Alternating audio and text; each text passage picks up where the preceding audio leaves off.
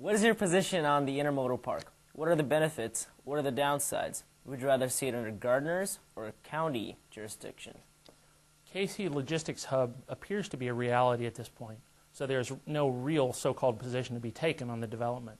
As city leaders, we must now be prepared to work with BNSF, the Allen Group, and all jurisdictions involved to maximize the benefits that the city of Gardner can realize from the Logistics Hub development. The potential benefits are obvious: sorely needed tax-based diversification, commercial and retail service growth, and job growth that can benefit both the city and the school district. Residential and commercial development, even growing at the pace established over the 5 years previous, cannot keep up with the needs of the city and the school district. The Logistics Hub should be viewed as an opportunity to build this base.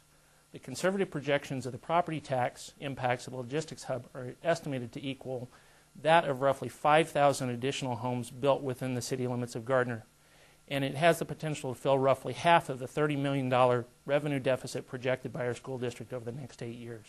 We need to take advantage of these benefits in any way possible.